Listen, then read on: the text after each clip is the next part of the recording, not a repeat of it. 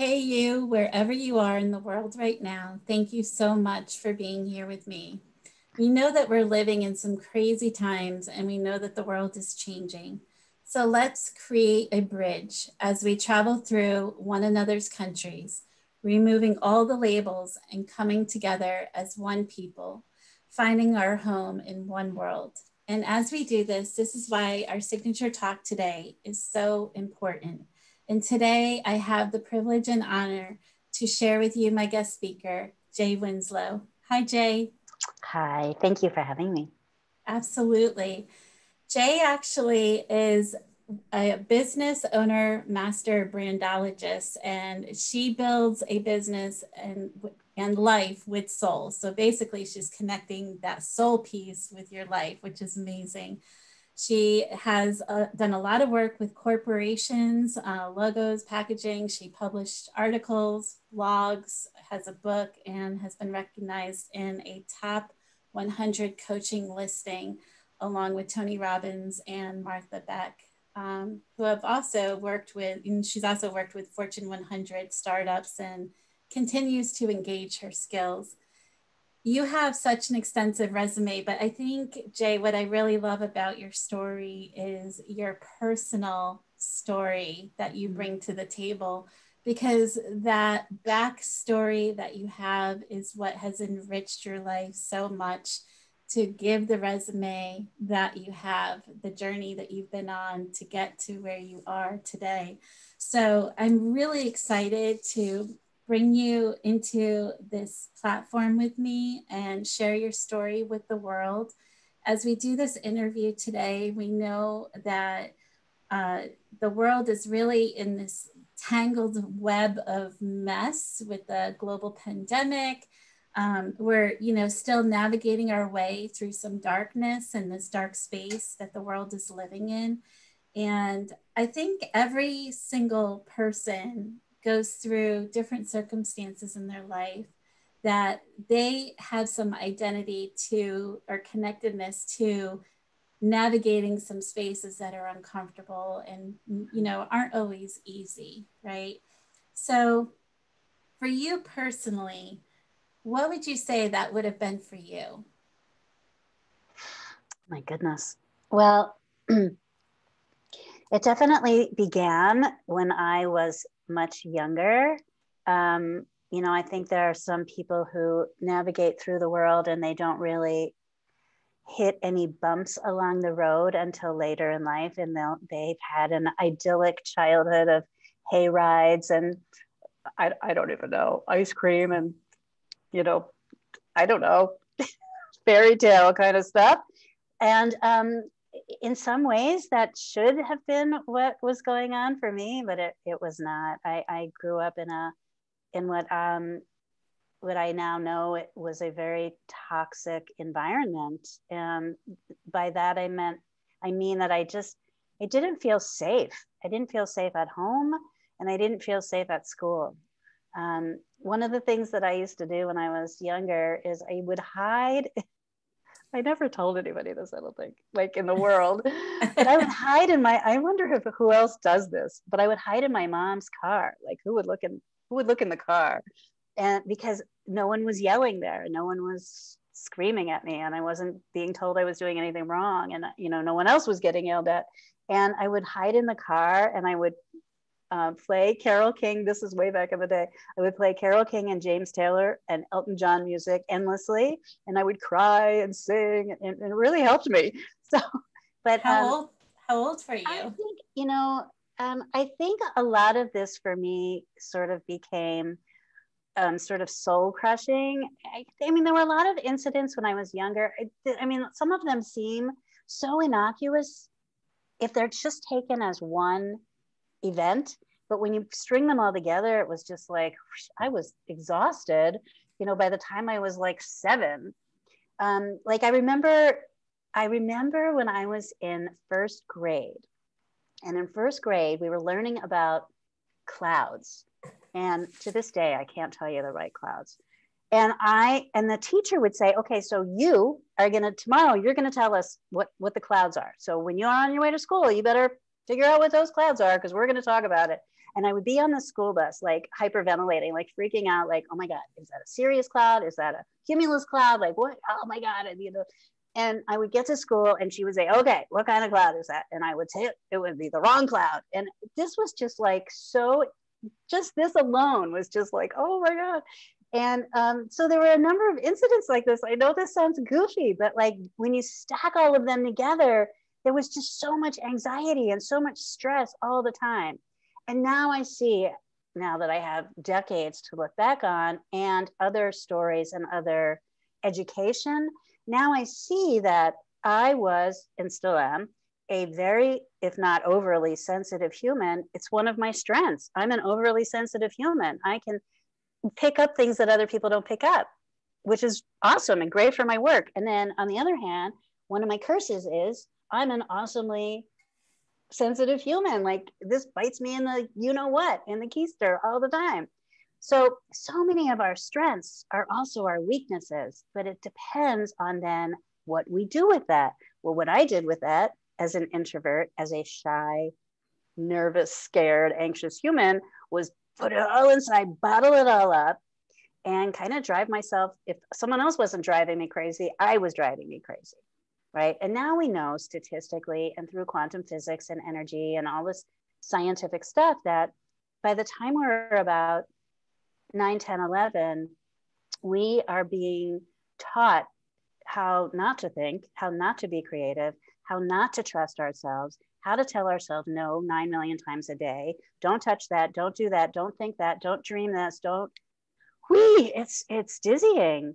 But when you're a kid, you just know there's got to be something wrong with me because I'm not like everyone else. And it's horrific. It was really hard. It was really horrific. And I'm laughing about it, but not in like it's funny, but it's just in like, holy moly, society, what the heck? Yeah.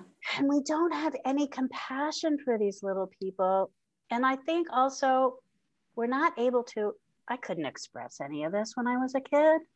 I couldn't because I didn't have an awareness of it. Now I have this outside of my body view of it. But when you're in it and when you're immersed in it, it's awful.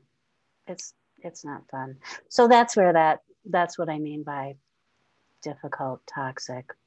Yeah. So you're going through this period of time in your life where you're in this toxicity and you're feeling that and you're rejecting it. And the way you're rejecting it looks different. You know, like you said, it's showing up differently. And as a highly sensitive person, as you pointed out, it could look like there's something wrong with you. Yeah. But really, it is a gift. There's nothing wrong with you. I mean, you have this sensitivity and you're able to pick up on these things, but it really is a gift. So if you were to go back to your little girl in that moment in time, what would you tell her today? I would tell her, as I would tell, I'm going to cry now, as I would tell anyone, whether they're 9, 11, or 111, like who you are is perfect. And you're a very special human. And you're not here by accident. And you actually have incredible gifts that you will be sharing with the world. And I want to invite 2 things. I want to invite you to always feel safe with me. And if it's not me, find someone that you can feel safe with.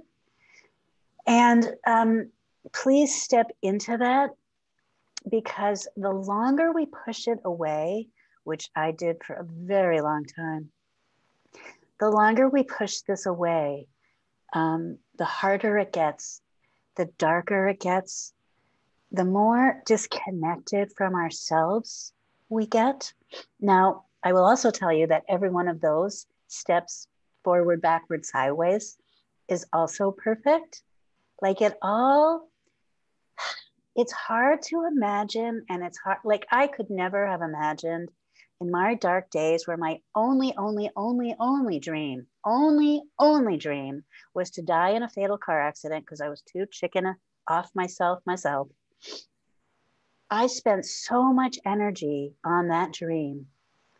And when I found this other path and it disappeared like that, it just went away because suddenly I was thrust into this new dream that you have to please, please, please trust and know, even though right now your knowing is that the best out would be out, there really is this incredible life on the other side, as crazy as that seems.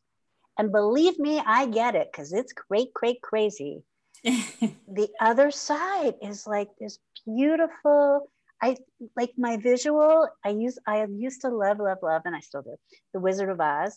And it kind of reminds me of when they come through the forest and they come to the Emerald City, and before them is this like beautiful, it's this beautiful field of poppies and flowers. And honest to Pete, that's what life really is. Like, it's this beautiful field. And we're like stepping on thorns and we're missing the damn flowers. There's so much I could say to all of that, because I think you're totally on point as far as if you could just allow yourself to surrender into that space of trust and just really, really, that self-love and knowing that you're okay. It's going to be okay. I mean, the way the whole entire world opens up is just phenomenal. But you just said something really, I think, really important, and that is like around self-love. And I know for myself, I couldn't access any self-love at that point. And I don't know, I think I still have to work on it. Now I think I'm awesome.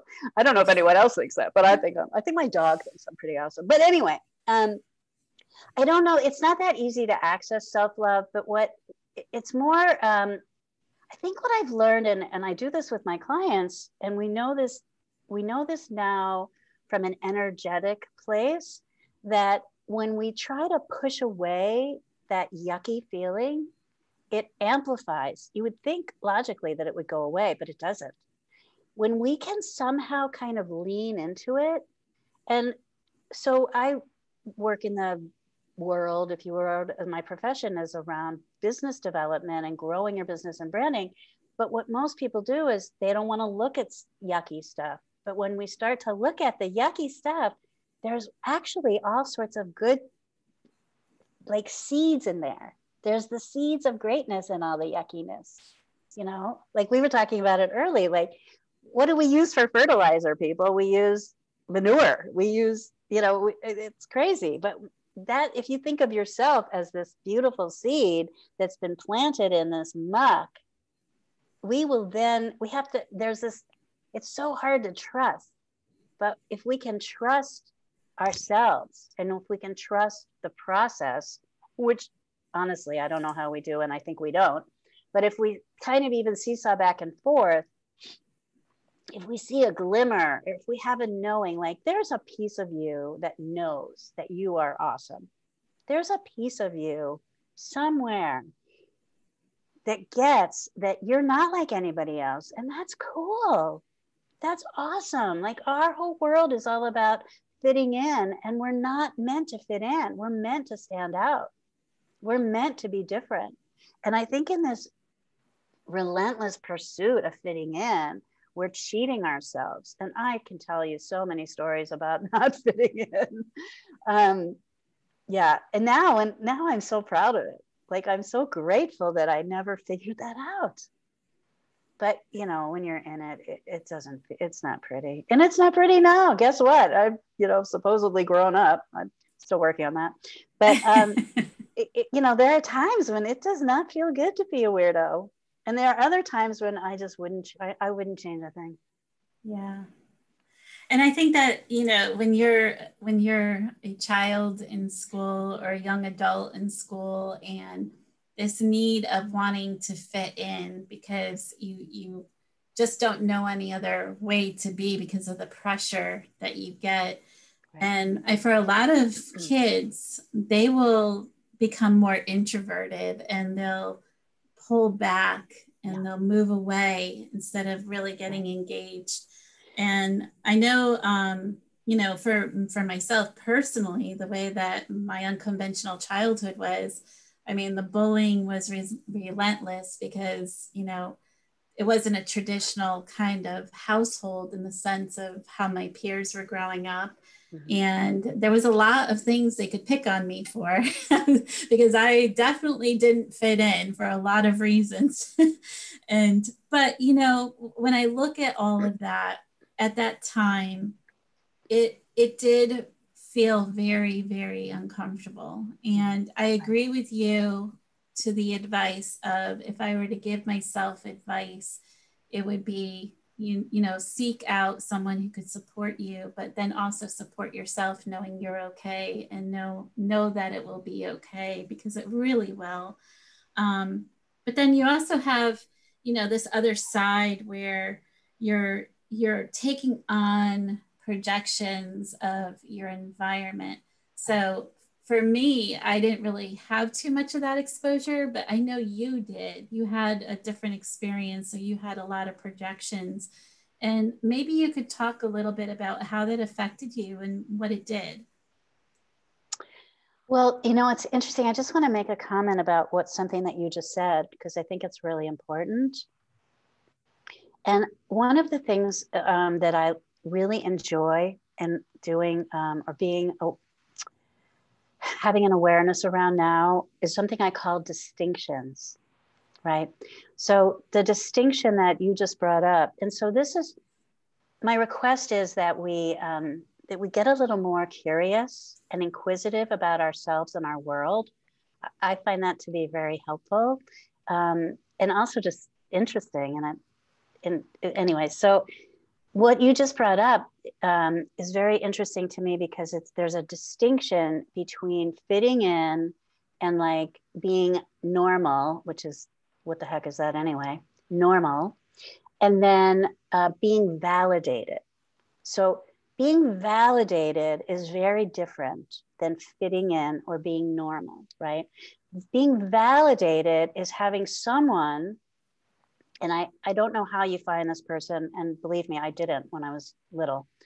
But it's really having someone, they don't have to get you, they don't have to like you, they don't have to know you, but they can validate that, what you're experiencing, what you've done, what you've said, how you're showing up, like that it has merit, which is very different from fitting in. Fitting in is being like everyone else. Fitting in is wearing the same clothes and listening to the same music and, like playing the same games, or, doing your Instagram page like everybody else is, or whatever, learning the dance on TikTok.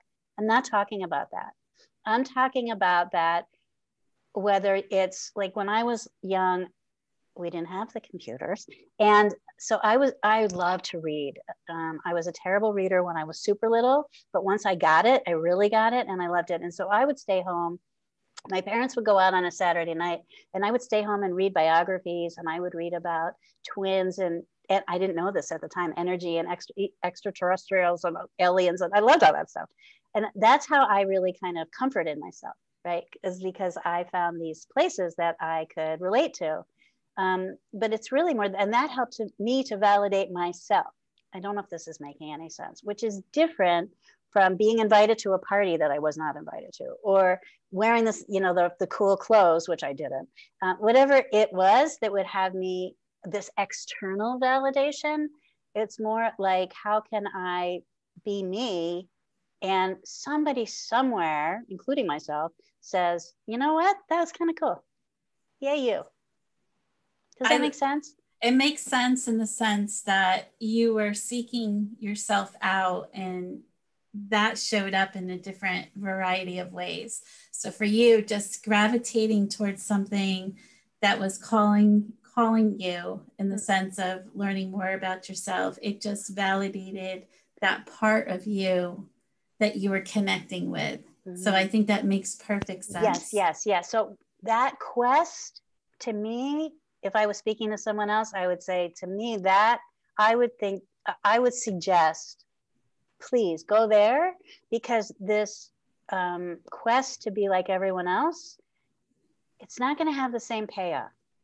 It's not going to serve you now or later in the same way that being validated for who you be is perfect. You know, I was telling you the story, it kind of is in the same vein about clients who say, you know, oh, I know I dream too much, and I this too much, and I that too much. No, it's all part of you. I want you to be more of you, not less of you. Like, how can you be more of you? Yeah. Yeah. And, you know, earlier I was asking about your environment and some of the impact of your environment and how we take that on and what we do with it. I know Yeah. when we're young, we don't have the ability to control what is happening within our environment. And sometimes the adults that are in our life, everybody's doing the best they can, but the adults in our life don't fully recognize the impact that they can have Mm-hmm. on a child or young person. Yeah. And I don't think it's just like, as you're saying that, I'm thinking about all these different instances. So, you know, there was school and there was home, and then I was forced to go to camp. I hated camp. You know, I was pushed. And then when you think about it as an adult, you know, that happens to us as an adult too. We may work in an environment where we feel odd. We may not, we may do a presentation and be laughed at. We may have an idea that someone else poo-poos. We may think we are more qualified for a promotion. We may start a business that doesn't work. I mean, there's a million ways that it shows up all day, all the time. So I think the difference is that when we're younger, we don't have the tools because we haven't been on Earth long enough to have any tools. You know, we're just trying to make it to lunch. You know, and so for me, that was the difference. Is my life radically changed when I did my first personal development course. Now, I'm a very big advocate for bringing some of these, now we call them soft skills, but an emotional intelligence and all that sort of stuff.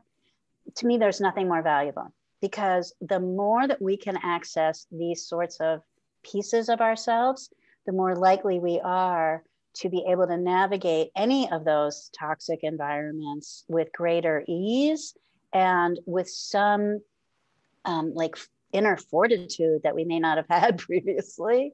Like, it really is your armor, rather than this armor being to be angry or to cry all the time, or to get into addiction, or to get, you know, whatever. You know, we think about boys in our culture and how much anger there is in men. And, you know, part of it is chemical.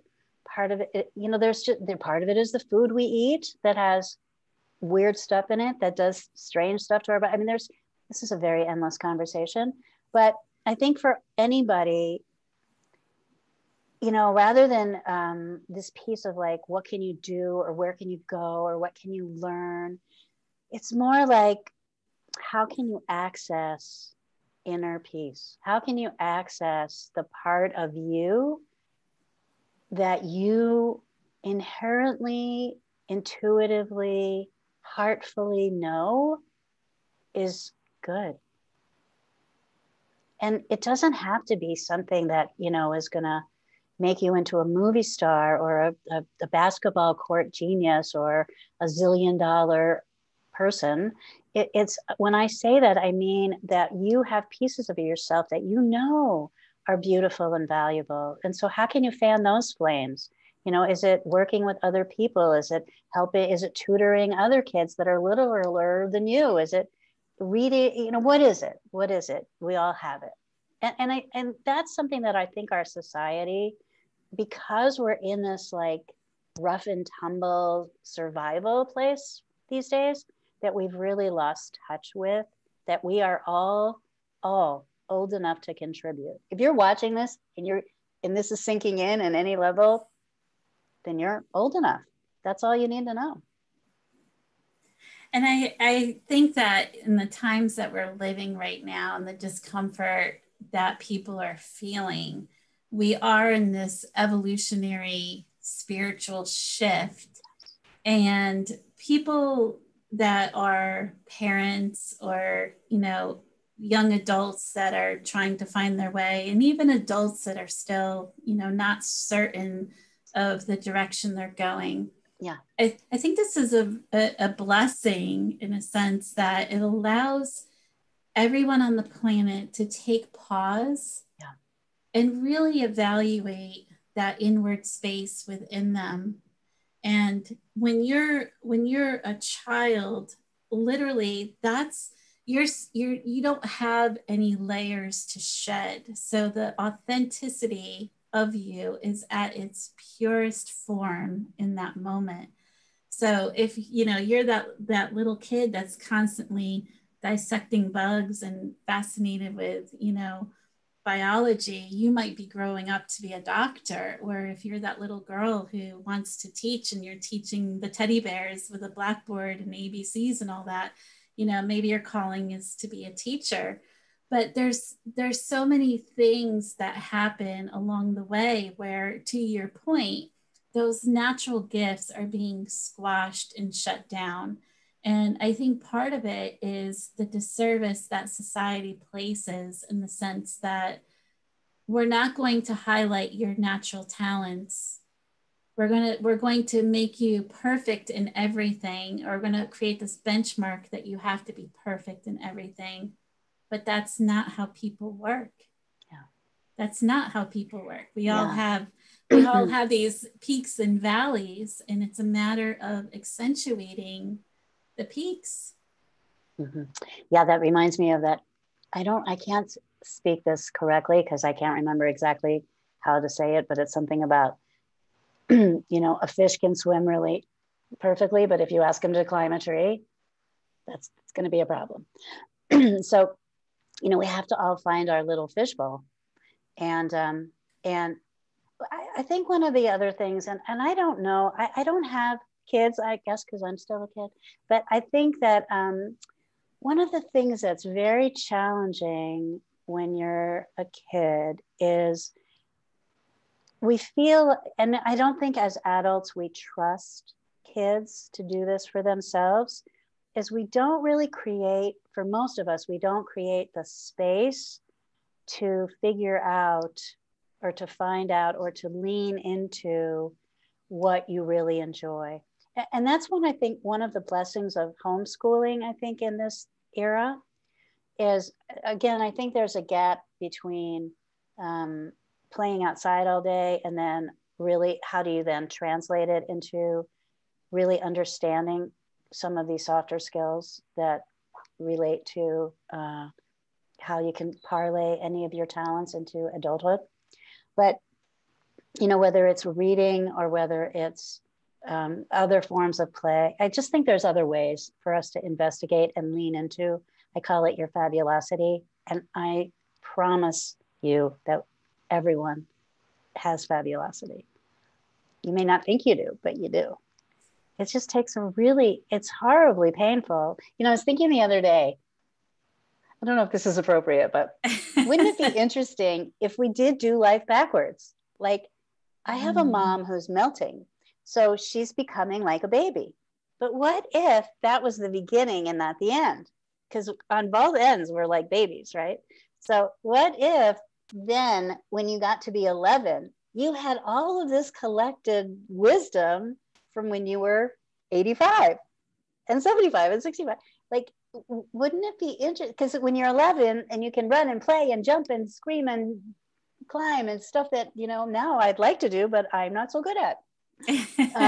Or I don't have the stamina for, or whatever. But like when you're 15 and you have all this energy, but then you also had all this smarts, like, wow, wouldn't that be fun? Like, what would life be like then? And then we'd be saying, wow, it's so sad when you're 75 and life is so hard. And so, you know, it's kind of like that Benjamin Button thing, but not that you're getting younger, but that you have this wisdom and it'll be a whole different game. So just know that we don't have this understanding. And, you know, it's kind of like we were talking about this the other day in another group. Like when people say life goes fast, you're like, oh yeah, go, yeah, whatever, dude, goes fast, yeah, whatever. It really does. Shh, it really does. Yeah. And so like, you know, today you're 15 or you're 10 and it's awful, and like that you're going to be 45. So It's so true. It goes super, super fast. And you know, the beauty of the beginning of life and really the end of life is this freedom that you have from the chains that bind, as far as, you know, mm-hmm. the sense of you have to be in a certain, I don't know, hamster wheel, right? Just to survive and that kind of thing. And that's all gone. Like when you're a child, you have this freedom where you can just be your authentic self and do the things that you want to do. And even though you don't have control over, you know, your environment because you have parents that are controlling a lot of that space for you, I think it's really important to understand that there is this sense of control that you have over yourself, like your own personal self. And I think that's something that 2020 is really bringing out for everybody, is just recognizing that, you know, even for kids, like there is this sense of control that you can have personal responsibility over going into your inner self and working in that space. Yeah. And you're bringing up something also, I think, really important, which is, yes, we don't have control over our environments per se. But there are, what we do have control of, and I, if you had told me this, I would not have, I don't think I would have understood it, believed it, or known how to do it. But because we start to believe what people are saying about us. So if you can somehow access that part of you that you know is like okay or good or fabulous, instead of buying into what other people say. You know, I was telling Catherine a story before we got on air about something that happened to me when I was little, and that my mom was always yelling at me, and finally, and it took me when I was in university, so it was 1,000 years later, and I said, why are you yelling at me? It doesn't make any sense. Like, I haven't talked to you. How can you be mad at me? I haven't even talked to you. And she just sort of said, oh, I'm not mad at you. I'm mad at your dad. And I realized that all those years, all those yelling, all that screaming, all that throwing verbal stuff at me, as well as other things, had nothing to do with me. It was all because she was mad at dad, and she felt cheated or neglected or whatever, or invalidated herself. She didn't feel seen. She didn't feel heard. And so she was yelling and taking that out on me. And that was just like this gigantic awakening. Like, whoa, wait a minute. You're telling me now at 20 something, like that had nothing to do with me? And I've been internalizing that all this time. Yeah. And that's what we do. We're humans. It's called imprinting, right? For a reason. It's being imprinted. And so how do we resist that? That's the big question. And that is an inside job. It really is. It really is. And I think it takes time to undo it, like you said, because when you're young, you don't have the ability or the cognitive ability to really decipher what the reality is of your world. And when you get older and you have this new level of awareness and you look back, you start to put pieces together, and then you start to recognize that and I will not say in all cases, but in most cases, the people that are raising you are really doing the best they can. They are. And this is where, no matter what your circumstances are, they really are doing the best they can. And it can negatively impact you. But if you can find it within yourself to have the capacity to show forgiveness and grace, you will release yourself of those binds that, you know, tie you into a negative headspace as far as your relationship. And I think a lot of people struggle with that. I did. Yeah. I did not. If you had told me that, oh gosh, I think I would have looked at you like you were from either another planet or on some strange drugs. because that didn't, to have compassion for people who seemed so lacking in that arena. Yeah, it was super confusing, super confusing. But yeah, I literally, as this is might sound a little crazy, but I literally remember exactly where I was when I had that aha moment that they were doing the best they could. And it really, and I was well into my 20s. And it really was like, like a, like somebody smacked me upside the head. Like, how could that be the best that they could do? Like, they're smart. They grew up well and they went to university, and, you know, like, it didn't seem like logically that this would be the case, but indeed it was. Like, you know, parents are not given a book. Do not go to classes. They are just winging it. And some of them do really well, and most of them don't. It's just the way Yeah. it is. And that doesn't mean that they don't love you, and that doesn't mean that they're not doing their best. It's just that their best can look very bizarre. I have to laugh because I can totally relate. Yeah. So Yeah, and I remember having that feeling, and it was just like, oh my goodness, you're kidding me. Like, that's what they thought was a good idea. Yikes. But yeah, they really did. yeah. And you know, and as you go through life and you start to pick up on the little things that you're experiencing, you do have the compassion and ability to look back and say, okay, this is where they were, this is what they were experiencing, but then they had these multiple layers on it, and their vision on it was also different because of the times that they were in or the circumstances they were going through.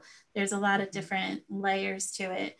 But I think when you're able to separate it out and really recognize, compartmentalize it, and recognize that that is the case, it does allow that release. And when you have that release and you surrender to it, your vision on the world completely shifts. Like you said, it's like you get smacked with a brick wall or something, and you're just like, okay, I get this now. I can actually do this. Yeah. I always feel like it's like you were standing in this really dark room and somebody turns on the light and you're like, oh, it was dark in here. Oh, I didn't even know it was dark in here, but gosh, it was really dark. No wonder I was bumping into everything. I love that. And you know, I think one of the things that the world we're in right now, people are really uncomfortable with change. They're uncomfortable with the growth that is, you know, happening with this shift that people are, this phenomenal shift that people are experiencing. And to your point, I mean, part of what you shared with us earlier, you know, was that you were in this dark space, and, you know, you had talked about a little bit about feeling like, you know, your dream of getting into an accident was something that you know, wanted to see to fruition. And thankfully that didn't happen. But I would just, you know, say to the audience, if anybody's listening and they're suicidal, please, you know, reach out to your community for that support and make sure that you're getting the support you need, and, you know, so that you're safe and you're okay. But I mean, a lot of times when we are in these uncomfortable situations, I mean, we do have these moments where we feel the weakness and we feel the darkness coming over, and it's almost like, okay, my cage is rattled, I'm rattled. um I mean, for you, like, what kind of reverse that around for you? Oh gosh. So I didn't, there for a long time, there wasn't a particular incident. I really was just continuing to bumble along and be really sad and spend many hours crying and very much in darkness. And I would go to work. Work was kind of a place that saved me as I grew older. And because I had to pretend I was functional, and I would get in my car and cry. And you know, it was just sort of a long story, and it wasn't like this was all day every day, but it was a struggle. It was a challenge. And then as I grew older, I knew some people that had taken this personal development class, and they kept asking me to do it too. And I didn't understand, like, why. I mean, I would say goofy things because I'm very hard on my friends. Like, I love you to pieces, but you seem the same to me. And, I don't really get it. And I just didn't. I didn't understand. And they say, oh my God, I just did this thing with so girl, you got it. And I didn't understand. And I ended up going to university in Colorado. And I stayed out there for about a decade. And I married a boy I met in school. And I expected him, and my expectation of him was to bring me happy and make me happy. And every day I would wait to say, like, honey, I'm home and I brought you some happy. And he never did. And I just couldn't understand that. And we finally divorced. And it was just this very long, drawn out, painful search. It was like this endless search. And finally, I ended up moving to New York City. And I ended up moving to New York City in time for New Year's Eve. I planned it. So my first night in New York City would be New Year's Eve. And I went to this party, and it was a party with all these people who had gone to this course that I kept saying, no, thank you. And not so nicely, thank you, no, thank you. And I met this guy, and the guy ended up speaking to me in such a way that was so, it was so thought provoking. And he kind of pushed all the right buttons and said all the right things and was like, I can see how powerful you, was it a line? Was it not a line? I don't know. He was married. He wasn't like hitting on me, kind of that kind of conversation, but it was I like deep conversation. I find that just fascinating. I can talk about the stars forever. I just love going deep with people. I don't really want to talk about the weather, but I would love to talk about this stuff. Anyway, so he finally said to me, now he knew I had just moved there that night. He said to me, oh, what are you doing like February 4th? It's like, I'm a terrible liar. Like, well, are you kidding me? Like, how do I lie about I'm busy on February 4th when I moved here 3 seconds ago? I said, well, I'm not doing anything. So he invited me to come to his home and to hear this pitch about this course. And I finally did sign up for the course. I was also very sassy pants to the people up there. And yet it's just all the stars aligned. And this is, I think, what happens is that there's these weird collisions of perfection that point you in a particular direction. And I don't know why. I've always followed my heart, and I was just like, okay, fine, I'll do it. And it literally changed my life in a weekend. It really did. And I realized, and this may sound really silly, but it's what happened. I realized that I was choosing this dark place, and it had become so familiar, and it had become my default way of being. Does this make sense? And I was so, as icky as it was also comfortable. And I don't really know how to explain it, but I realized that I could choose. I know this is going to sound crazy. I realized I could choose something else. That blaming my parents, blaming whoever didn't invite me to the party, and when I didn't have the right sweater, and like, the teacher that said blah, blah, blah, and whatever it was, right? Whatever it was, I could blame all of that. Or I could put all of that over here, and I could just say, you know what? I'm choosing to be happy now. Now, I don't mean that overnight I was happy, but it was a launch pad, and it was a shift, just like we just said, like when I realized my parents were doing the best they could. It was just like this, oh, what? Like, I have an option. I'm choosing sadness and depression. I'm choosing that. Well, yes, sir, I was. And that was just major.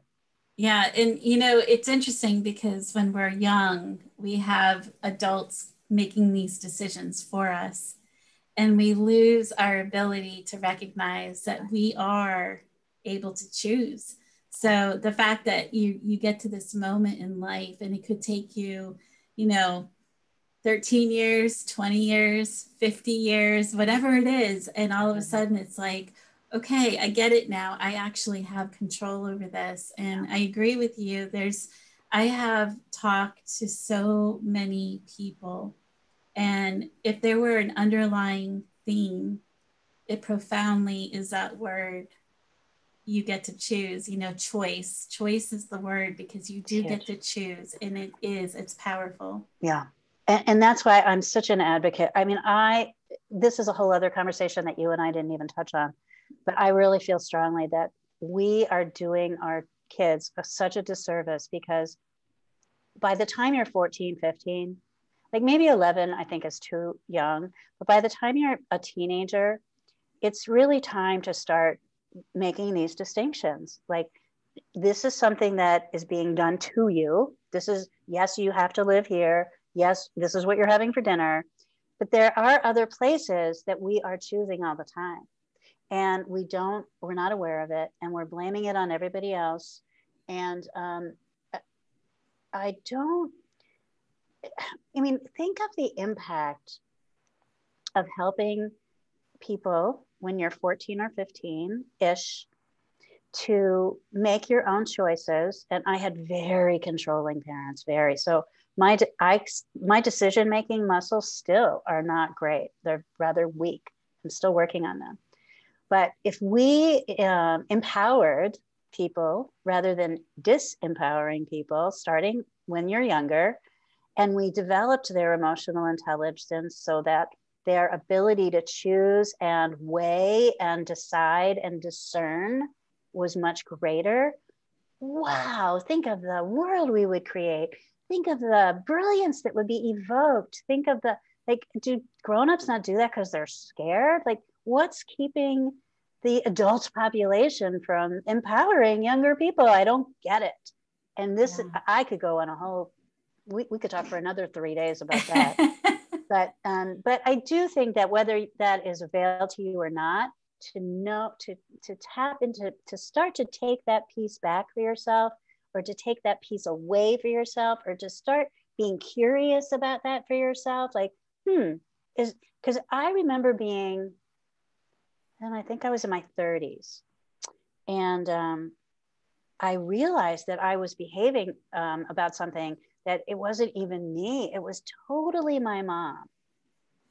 It wasn't even like who I be. Like, I am not someone who gets mad, who holds a grudge.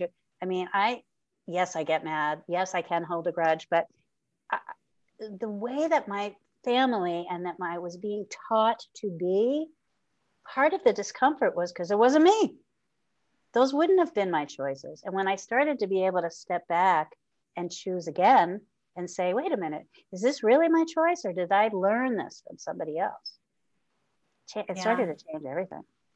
Yeah, and that's powerful, because that question, did I learn this from somebody else, is so powerful. I mean, because you're really going back to, is it your truth? Is it your authentic space? And is it your truth? Yeah. So that's really amazing. I mean, if you had any words of wisdom for people of the world right now, I mean, what would it be? You have any insight onto tools or something that would be helpful to them? I don't know. I mean, what shows up for me often, and now in particular, is I have to keep reminding myself, as well as others, that all is well. You know, there's a concept in the coaching world called the present is perfect. So sometimes I think we all have to look at this through this lens of, if this is all happening for me, not to me, if this is perfect, then what? You know, if instead of pushing against, this is messed up and it shouldn't be like this, and why me, right? If we can take that armor off, because when we're looking there, you can't, it's not even in your ability to see that. But if you can come from this place of everything, you know, it's all perfect, all is well. So now how do I integrate what is happening? We oftentimes will come up with other outcomes and other options and other possibilities. So that's a big piece of what I remind myself, and I help other people look at too, because when we start looking there, we actually find amazing, amazing answers. And some of them make people a lot of money. And some of them make people a lot more happy, and some Yeah. of them just make people a lot more peaceful. Absolutely does. And like everything you just said, I mean, it's just, I wish I could replay it exactly the way you just said it, because I think everybody needs to hear it twice. I mean, it's beautiful. But I thank you so much for being with me and having this conversation. I mean, it's been a delight, and there's so much that you've offered to the world as far as your insight and your ability to see it through a different lens. And you're just a beautiful human, and you have a beautiful spirit and way about you, that the way you communicate, it's just very joyful. And even though it's difficult topics, you like bring this energy to it that makes it easier to digest. So I really appreciate Oh, that. oh, I hope I was helpful to someone somewhere. Absolutely. And I do ask all of my speakers, if I were to find your earth angel feather on the ground and I were to pick it up, what would your message to the world be? Mm. Well, it probably would be along those lines, but I think at the heart of it, the message is that you matter and that you are special, and that the future is very bright. But it is up to us to step into that. Yeah. Yeah. And you get to make that decision and choice. Yeah, yeah. Because when you decide that, then you're looking under different rocks, and you're finding other things. Yeah. Thank Yeah. you, thank you, thank Thank you. you, Catherine. I'm so grateful that you were here with me sharing this space. So I appreciate it so much. Thank you. So that's all we have time for today. This is Catherine Daniels with Retreat to Peace, reminding you to live your authentic life with peace. And as always, retreat to peace. And we'll see you next time.